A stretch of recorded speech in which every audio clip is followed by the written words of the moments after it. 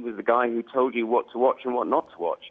And he also brought an extraordinary understanding of how a film was made. You remember those little mini documentaries he'd make, talking to the incredible directors and seeing the stars actually at work rather than just being celebrities. And he brought a whole new understanding of film, I think, to at least 2 generations.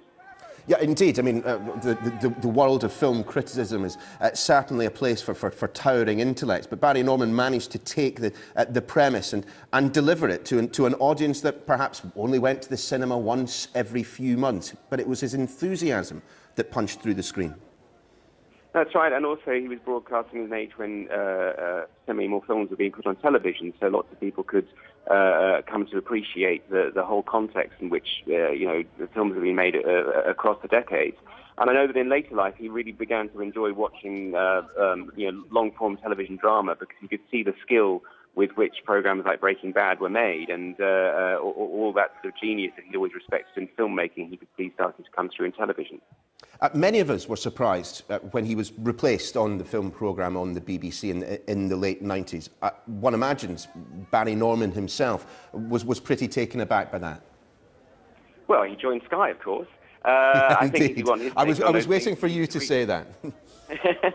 I think you'd need to read his memoirs to get his own take on all of that. But he loved all the work that he did, and he was still writing columns for the Radio Times until just a couple of weeks ago.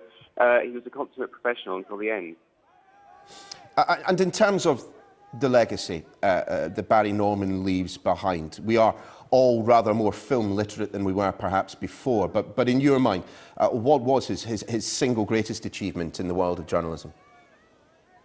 I think bringing a fully rounded understanding of an art form that we all enjoy but don't always appreciate. And why not? Literary agent Gordon Wise, many thanks for joining us. Thank you. Norman has died aged 83, his family have said.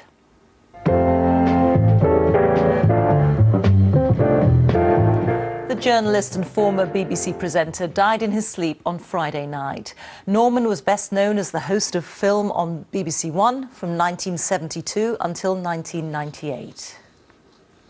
The Director General of the BBC, Tony Hall, has paid tribute. He said, Barry Norman was a first-class presenter and critic. Film buffs always found his programmes essential viewing. He dominated broadcasting about films for a generation with wit and with great knowledge. He'll be greatly missed, and our thoughts are with his family and friends. Well, a short time ago, my colleague Sean Lay spoke to Gordon Wise, who was Barry Norman's literary agent. He'd been living with lung cancer for the last couple of years, so it's been quite a journey, and he had some wonderful times, but I think he felt now is the time to go.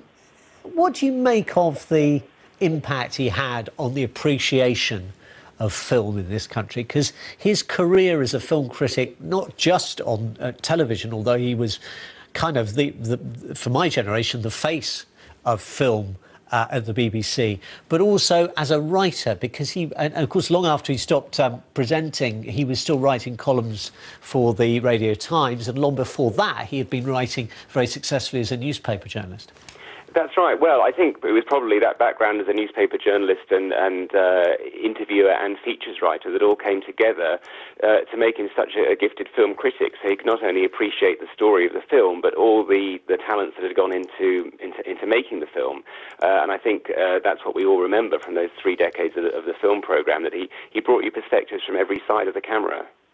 He was kind of meticulous about his attention to detail, wasn't he? I mean, the thing that always struck me watching the programme is that he would pick up something really quite small, and then he could build almost a thesis about the film and what the director was trying to achieve and whether or not they'd managed it from just one what seemed almost a detail that you might not even noticed on first viewing. Well, yes, and of course he was a consummate professional himself, so I think he knew that all those details really mattered and really counted, and I don't think he was trying to catch anybody out, but he had a way of reading something, so you really had to pay attention to those details to get the full meaning of something.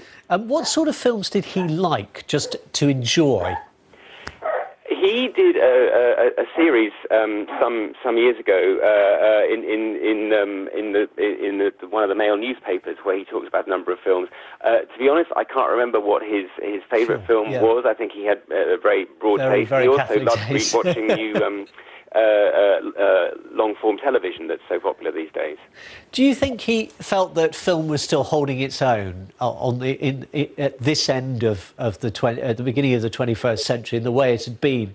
Because we're told that people are still going to the cinema in large numbers, but it's so accessible in so many other mediums now. And I wondered whether he was as enthusiastic about moving with the times in that regard as perhaps some younger generations of film critics I think he knew that film and entertainment was a very broad church, and there was excellence to be got in art house and in entertainment, and there was a lack of excellence sometimes in both. But yes, I know that he began watching what are called box sets these days, and he and his family used to be absolutely riveted by them and pass DVDs amongst each other. And I think he really appreciated those filmmaking qualities that were now being put into long-form TV drama. Any personal memory you want to leave us with?